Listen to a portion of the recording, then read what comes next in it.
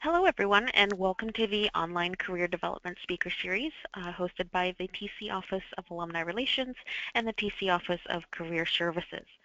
The series covers a range of career topics, including career management, networking, social media, and leadership. For more information about our career webinars, visit www.tc.edu/alumni/career webinars.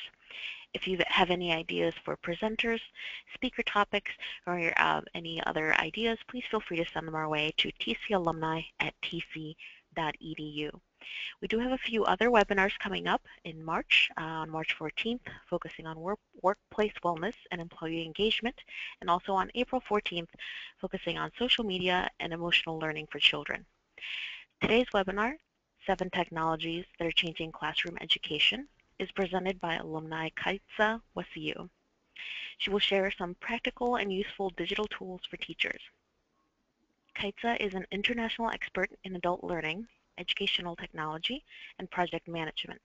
She helps people to use digital learning tools to enhance performance and collaboration. Khaitsa has consulted for leading corporate training institutions, such as the American Management Association, and she has worked with several universities to enhance online learning and teaching. So with us today is Khaitsa Wasiyo. Hello and welcome everyone. Thank you for being here. I wanted to start by thanking TC for this opportunity to participate in the TC webinar series. It's really an amazing experience to be part of the TC community, which supported me with successfully completing my master's and doctorate in 2009. And as you can see, I was right there for some time. My master's in 2001 and doctorate in 2009. And during that time, I had my first, my daughter. So TC is a very special place for me. And I am very excited to participate and to support educators around the world. In fact, my commitment this year is to foster and support over 1,000 teachers in accessing and using technology in ways that work for them and their students. So this webinar is a key part of that journey. So I thank you for participating. Now, this journey has really started, as I said before, from Teachers College, where I was challenged in the instructional design program to think about, well, what are the practical aspects of educational technology and how can we learn effectively in the classroom? And so I went from the Master's in Instructional Technology and Media and went on to Adult Learning and Leadership program, where I was allowed to apply my interest in technology to how adults learn and how we share knowledge in the workplace. And in the end, it has now become about, creating productive and effective learning spaces for people. So at TC, I was encouraged to look at real-life practical challenges, issues, and I was surrounded by people who participated with me and supported me in actually sourcing the solutions. So the whole point of this talk really is that as you venture out to new adventures, it's truly these relationships and experiences that I had at Teachers College that have empowered me to deal with the uncertainty of building my business, building my career, and even just exploring what it'll take to have 1,000 teachers comfortable with essential technology skills. So thank you very much for being here. So what this webinar is about, I'll tell you a little bit about how this presentation will go. I'll be following the presentation, and there are a couple of ways that you'll be participating as well. I'll be asking questions, so please feel free to write your questions in the chat session, and I'll also, when I ask questions, to respond in the chat session as well. Now, I know that some of you have experience with technology, some of you may not. Others may be in between. You might be just surviving technology. You might have mastery, right? Or you might just be like really using it powerfully to make a difference. However you are and wherever you are in terms of technology and your experiences with it and what you've experienced so far, I hope to expand your sense of what's possible with educational technology and possibly raise your curiosity to explore further. And I hope that you'll discover something new in this presentation and explore further with the links provided. And if you have any questions, you can, check me at Twitter or on the website. Okay. So what's going on with teachers and technology? And what's happening with teachers and technology? Are teachers classroom ready, right? So these are some questions that I see in my interactions with people in the past 15 years or so. When teachers are using technology, we're using software for word processing, making presentations, creating interactive lectures, using email, internet, and other tools for communication and collaboration. We're using software for managing student records, and yes, spreadsheets and graphics for managing or displaying information. Now, we can do all this with technology. That's if we have access to those tools, if we know how to use them, and if we're in a classroom that supports all this. So there's a lot to how teachers can be ready for the 21st century. And while we talk about teachers being ready for the classroom, right now there are just so many classrooms that we're dealing with. You know, when we talk about our teachers classroom ready, are we talking about the traditional classroom where there's a chalkboard? Are we talking about the standard lecture classroom with a whiteboard, projector, instructor's computer? Are we talking about a tech-ready classroom, maybe where there's a whiteboard, a projector, a smartboard, or an instructor's computer, or student computers, and maybe even mobile devices? So being classroom ready and being able to use technology effectively clearly is limited and determined by what's available in the spaces where we work. Now, according to the National Center for Education Statistics, we are seeing that while the number of products in the classroom have increased, while the number of tools and technologies available has increased, what's really going on is there are not that many teachers using the tools. A lot of studies show that, you know, we may be able to have computers and various tools in our classrooms, or we may have computer labs nearby. Teachers are just finding all the tools available, all the products out there. The EdTech landscape is pretty extensive, apparently with over 1,500 different products that are coming out, phasing out. And so teachers are just overwhelmed with what types of tools to study. And there are various studies that have, you know, looked at this and evaluated what is going on. And what's clear is that while we do have the tools and technology, just not many teachers are using them. Not many teachers are using them as expected, nor really getting the results that would really be ideal. And so before I go on, I have a couple of questions for you. One question is, can a teacher be a good teacher without using technology? And so you may please go ahead and answer yes or no in the chat session.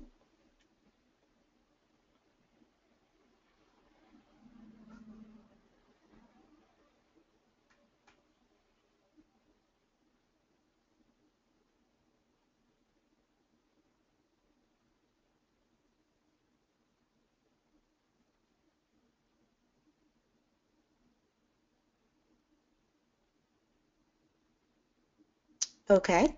So usually in this case, most teachers say, you know, can a teacher be a good teacher without using technology? It's like, no. I mean, there is the expectation that, yes, you know, they could be a great teacher without using technology, but there is the expectation to use technology.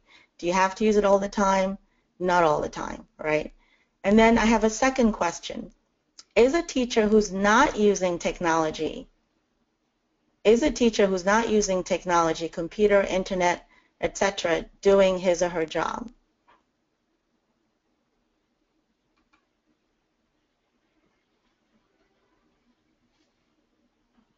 In this case, usually there's a resounding no, right? If you're not using technology at all, there's just no way that you are really delivering on preparing students for the 21st century that we're in. So whereas in the first case, you know, there might be the perception that you could be a good teacher without using technology, in reality, not using any technology at all really has an impact, and an impact on the teacher's career, an impact on the student's learning, as well as an impact on the community at large. And so that's kind of a concern that we wanted to address and deal with, because what's going on is that students are expecting customized, flexible, convenient, and really interactive engagements. So just a moment here, I see a question. Okay.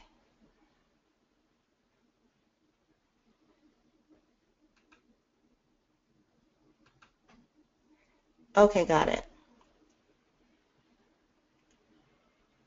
Thank you for all the responses. I see the responses to the questions, and as I said, it's a debate. It's really a debate around what is perceived, right? So we understand and expect that, okay, we can be in a classroom and engage and interact with the students, and that's one of the richest experiences for me anyway. And so you don't have to use technology all the time. However, as I can see from the responses, clearly not using technology at all in this century, in this time, given the future our children are facing, would just jeopardize, the future we are creating and the success of the students. So thank you for all your responses. And part of what I was saying here is that students are expecting customized, flexible, and convenient really interactions that just come alive. So teachers are expected to present information where it's almost like a game or a show where kids are just engaged and fascinated. And while we can't do that all the time, there's already tools and features available online, lots of technologies available that can easily support teachers in creating these customized and flexible experiences. Now, this is a young person, but college students are similarly expecting that. They want more interaction. They want classrooms to be, the way their lives are. They're on their mobile systems. They're, constantly using technology to do the things that they do. And then when they come to the classroom, they're expecting a certain level of interaction and engagement. And this is a quote from one of the students that said, "I would have liked to see more interaction somehow. Instead of just reading articles and posting discussions about it, I would have liked to learn more from a video podcast of a professor, for example."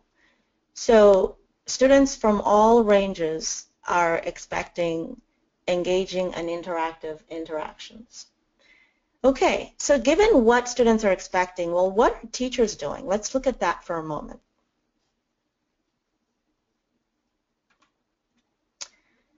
So teachers are preparing lessons, teaching, creating syllabi, lesson plans, teaching, facilitating class activities, grading, providing feedback, performing class-related administrative tasks. I mean, this is what consumes a lot of our time. And I just want to hear a little bit from you, and I'll kind of make sure to check the system now that I'm used to it. What are other things that you find take up more of your time?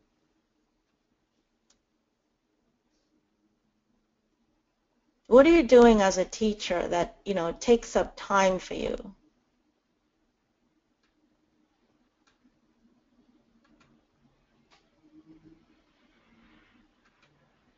Yes, definitely in your list there in the chat session, just feel free to write any question, any idea or concept that comes to mind as you think about, what you're doing as an educator or what you see educators doing. What do you see that is really taking a lot of time for them?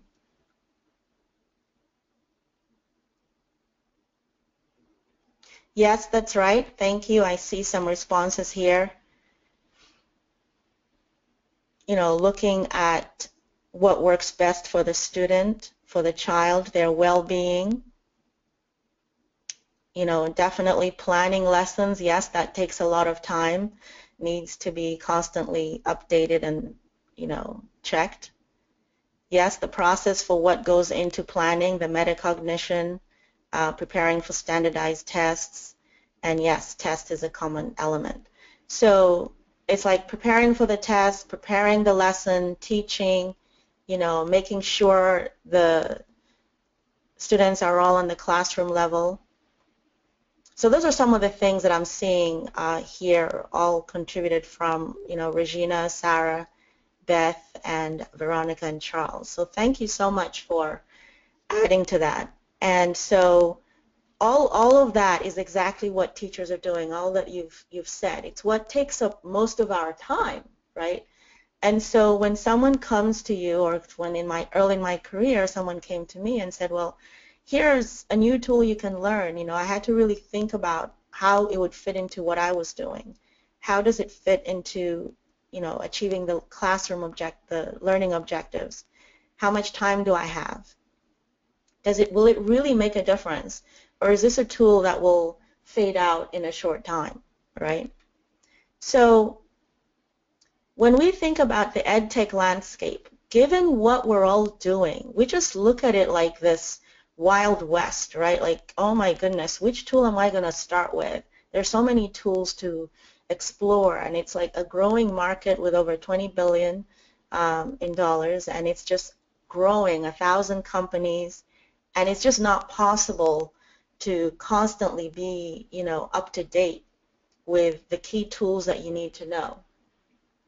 Or getting current trends or understanding features that you might find useful, or matching what's available with what you actually have in your own classroom, right? So it just becomes really difficult to navigate this landscape.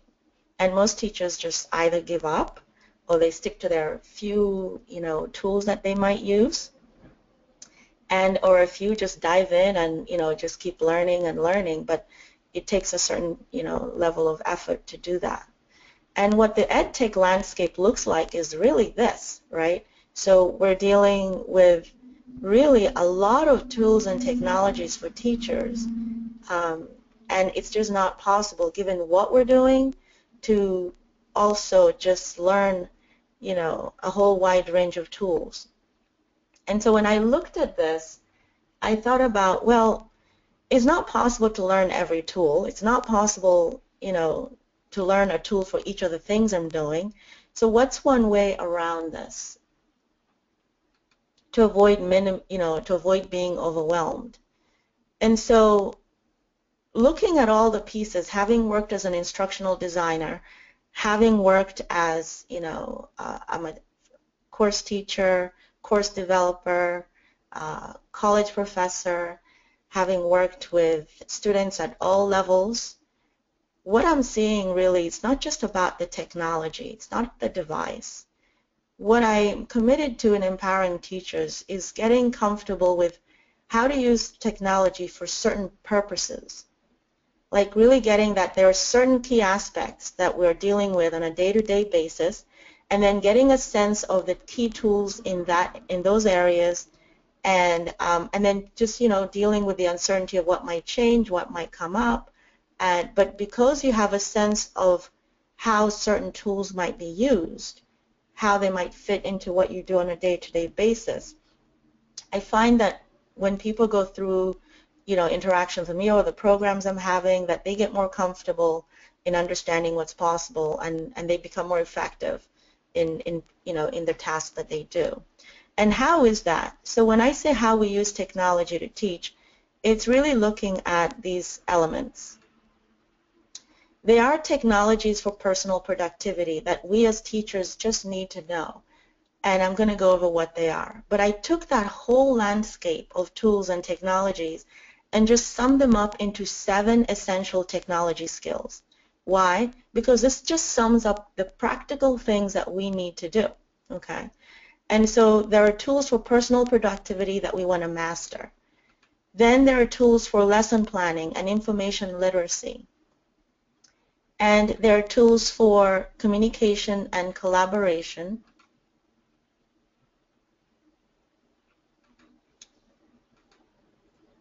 Tools for creating and integrating multimedia and games, okay?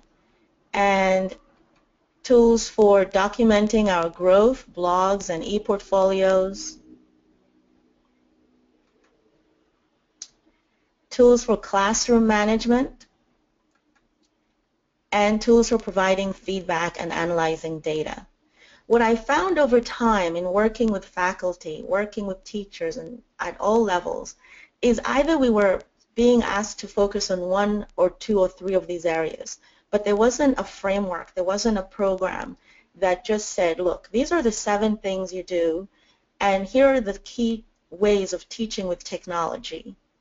And so when you learn generally, conceptually, how to increase your personal productivity and the tools available, when you can learn how to plan lessons and then to explore the tools available for doing that, it really makes a difference in how you relate to technology.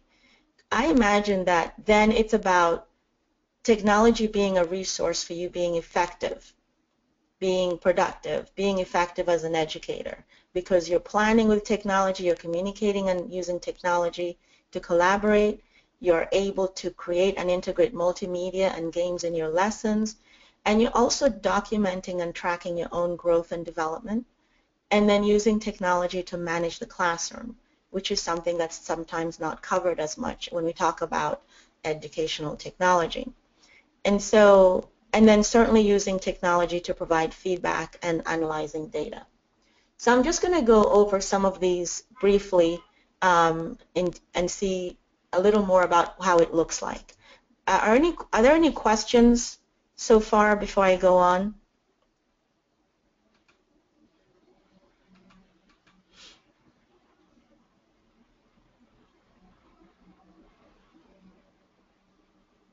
Okay. Okay, great. So let's look at the first area, personal productivity.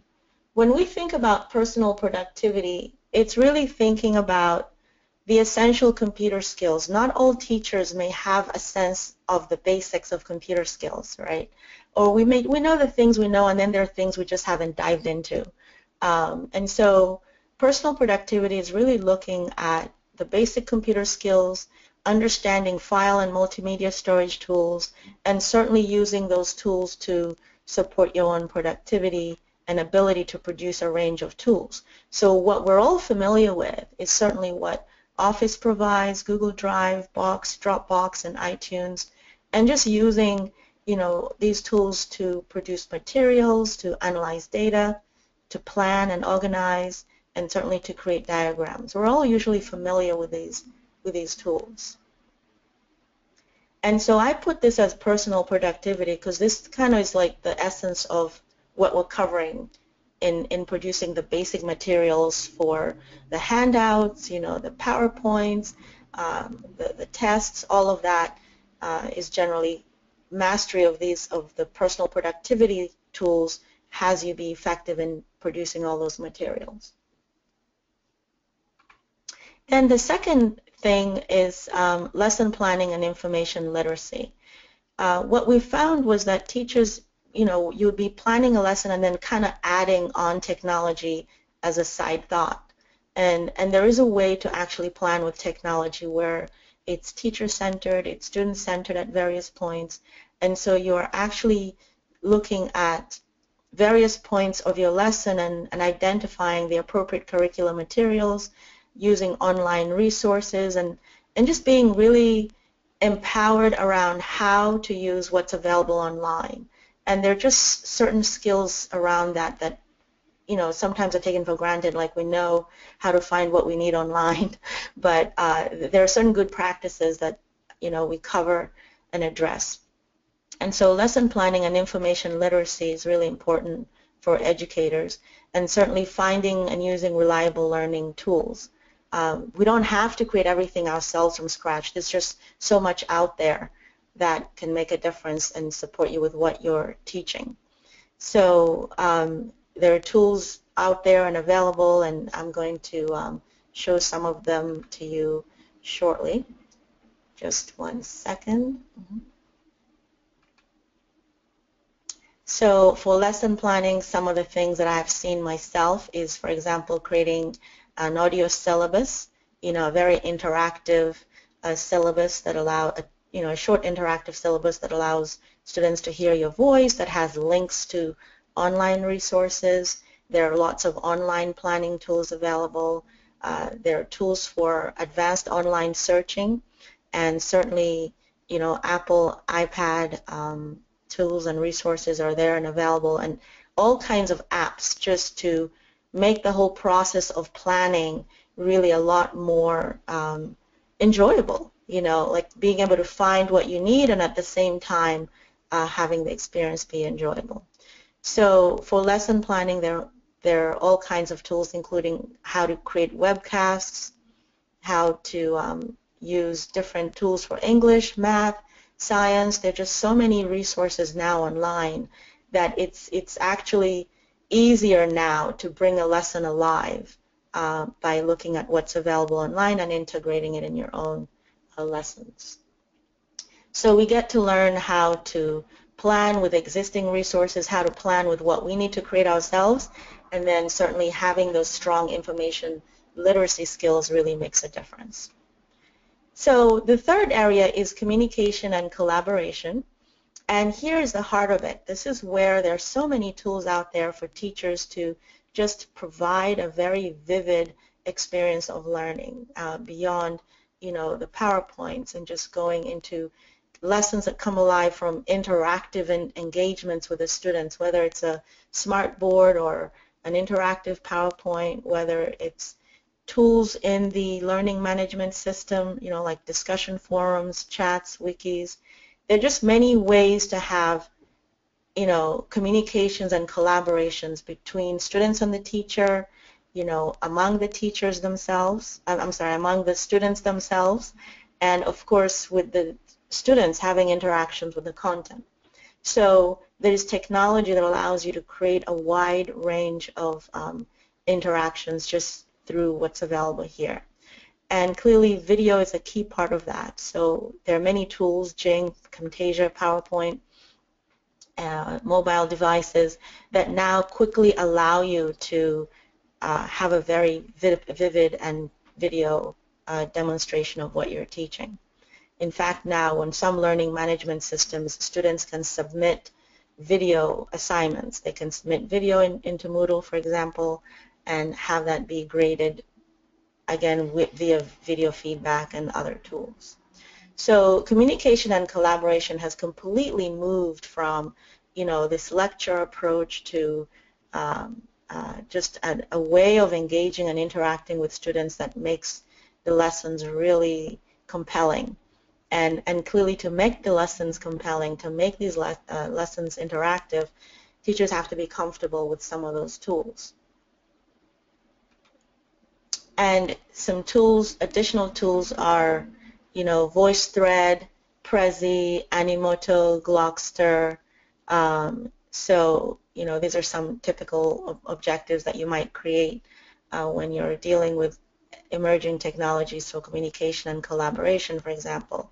But there are many tools out there that can quickly, easily, take your PowerPoint or take a set of pictures that you have and just turn them into a video that can be used to welcome the students. It can be used to introduce a topic. It can be used to summarize a topic or just, really have different students share and present the information that they have. In addition to these tools, clearly social media is a big factor, using Twitter, Facebook, using live polling. All those tools allow you to engage students and bring them into the classroom. Other tools for communication and collaboration are the online conference tools, clearly like the one that we're using now. Skype and all of that really allows students to get, access to experts that might not be, in the classroom or invited in the classroom. So right now, I think it's really a fun time to teach. I'm finding that, and I just want to have teachers be just aware of all these different tools that are out there that are easy to follow, that can actually make teaching fun and interactive for the teacher as well as the students. So the other thing is creating multimedia and games. We don't usually think about, well, how am I going to create a video or how am I going to create a game? But right now, as I mentioned earlier, even with PowerPoint, it's quite straightforward to create video from your lecture notes, lecture slides, and to create narrated PowerPoints. But creating video has become so much easier. We have online tools, Pixlr, for example. We have smartphones that students can use, that you can use. And so multimedia can vary from text, from, the videos, the images, having mind maps, having podcasts. And there are tools, online resources right now that allow teachers to create games and animations that just expand the concepts that you're teaching and creating. So there are resources for recording audio, resources for creating games online, creating animations, creating podcasts, screencasts, flashcards, puzzles, Powtoon, QR codes, for example, and of course virtual reality games that allow teachers and students to interact in a virtual space. So this area has, grown up to expand extensively, and there are many tools out there that, when you think about, wow, well, how can I create multimedia and games, what's available? There are lots of different tools that you can explore that can do that for you. Okay, so let me see, did I miss a slide? Okay. So the next one is creating websites and e-portfolios to just showcase learning. When we are going through our careers, it's not often that we're paying attention to documenting our growth and e-portfolios, and there are many tools that are useful for that. Everything from Google Sites to different features in learning management systems to just a range of tools that allow you to just document and interact and showcase what you've accomplished with other teachers, as well as, to share what you're doing with your own students and to share your own journey in learning. And so what we have here is Pinterest is an example of a technology that is used, Facebook, vision boarding online, blogging. All those are tools that are available to document and just showcase your work. Okay. And then for classroom management, this is an area that's fascinating because there's so much out there that's possible. Everything from a standard Excel file or, a Google file that you can use to manage the classroom. So there are tools out there that allow you to engage the classroom, social media, learning management systems, digital tools for sensing and managing the class climate. So you don't have to be alone in sensing what's going on in the classroom. There are a wide range of accessible tools for checking attendance, for managing communications, and certainly for providing grading and feedback. And lately, mobile devices and online tools have really grown in their ease with which you can use them to get feedback, and including clickers and other devices in the classroom. So that's about it. I don't know if you have any questions. Those are the 7 essential technology skills that teachers need to have. And I will just go back to this slide so that we can, oops.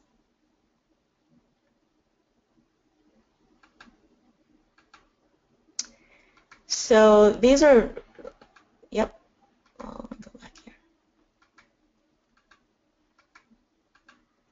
Okay. I didn't want to click in the wrong place, so we had a little detour there.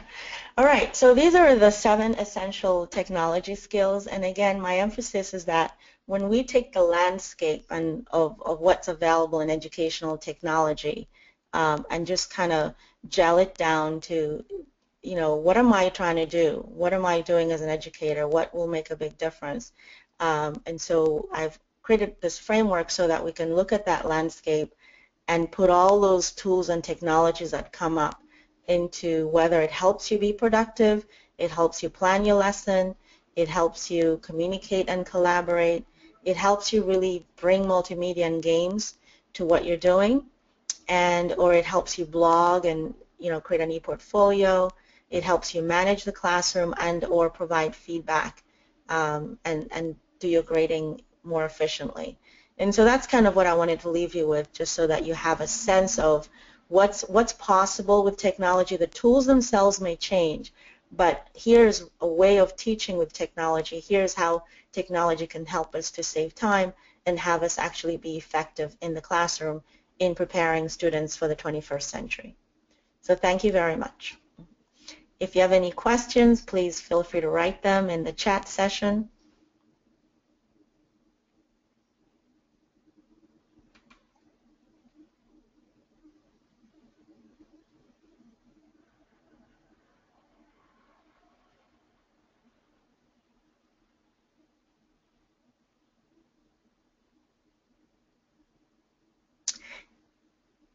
Yes, absolutely. The PowerPoint will be available, so it'll definitely be available for you to review. I'll be sending it to the TC Alumni office. Again, thank you so much for being in this webinar. It's quite a journey for all of us to explore these tools and technologies, and I'm happy to have joined you on that for your own journey. Thank you, and you're very, very welcome.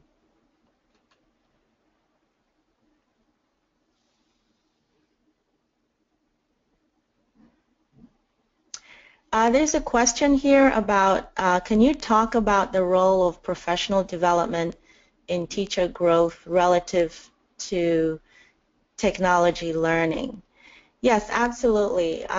You know, right now, in order to grow and develop ourselves as educators, as teachers, our learning of technology is essential. Our career growth and development is completely tied to our ability to use these tools. Superintendents are looking at that, districts are looking at that, and so teachers who are 21st century ready, who are able to use these tools within this framework. You don't even have to know exactly what's the most current tool, but just being able to demonstrate that I'm aware of the top 2-3 tools for managing a classroom, or the top 2 or 3 tools for communicating and collaborating.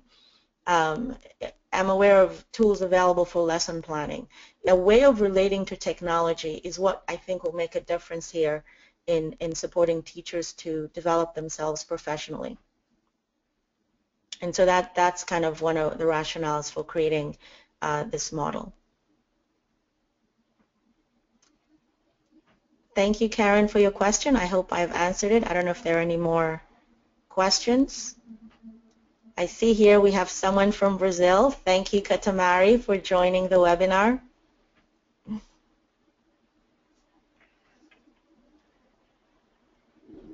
Okay, so if anyone else has any questions, we'll give you another minute to just fill that in.